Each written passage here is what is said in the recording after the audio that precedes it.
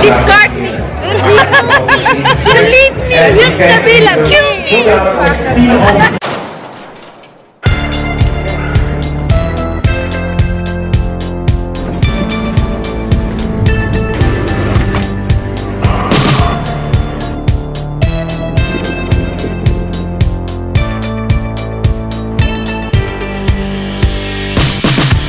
Welcome to the city of The Hague. This place is the heart of where global efforts meet to try and resolve disputes. This is one city that always gives me a little bit of hope that there still remains a collective desire for that. It's always these symbols here in The Hague that serve as a constant reminder that there really is a desire, cohesion on grounds of peace and justice. And this city hosts a lot of stuff to try and rejuvenate that feeling, especially amongst the public. This is like a phrase or wisdom from the Chinese philosophy. By birth, everyone is good by nature. Crossing these roads for Zia is a bit scary because I just don't know where the cycles are coming from. And I gotta help you. Yeah, I know. I get confused myself as well. Yeah, this is what I call local tour guides. We're off to the festival, the Writers Unlimited Festival, which has been running strong every year. Winternachten, which means winter nights. During winter nights you have less activities outside the house, some more inside, so you read and the fireplace. And it's a literature, it's an international literature festival. It's been running for 23 years and I've been involved in the festival for about 10 years. Almost, you know, I dare to say the only place where different generations, ethnicities of writers, poets, musicians come together.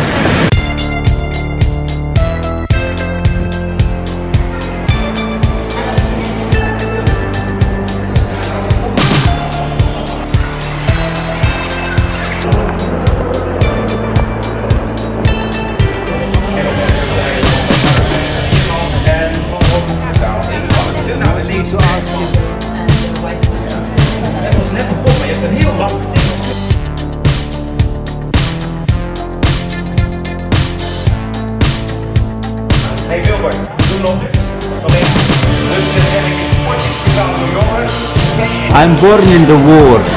I grew up in another war. I ran away from another war.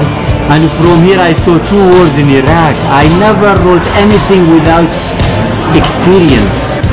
And it is a best-selling book now. I think it got translated to English, right? I don't follow my book. You don't follow your book? I think his power is in his modesty. This is my passport picture.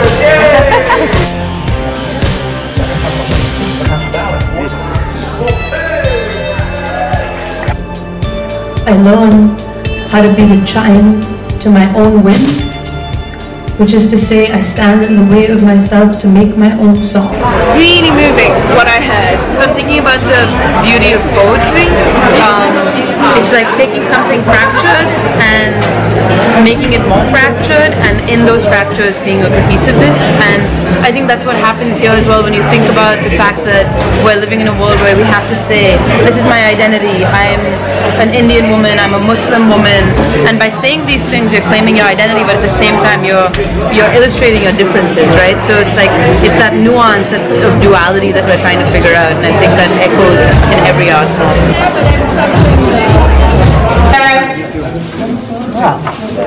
That's very nice of you. Thank you so much. Yes, thank you very much. What we're exploring here is in what ways can we make our collective existence that make a different kind of empathetic connection with people. You see an uprising of defining the sense of belonging in terms of being against other groups. And that disturbs me a lot. At the same time, we are more than individuals. We are more than consumption obsessed entities. We need to be we, us, a collectivity which has no borders, which is not exclusive, but is inclusive, is based on inviting the other.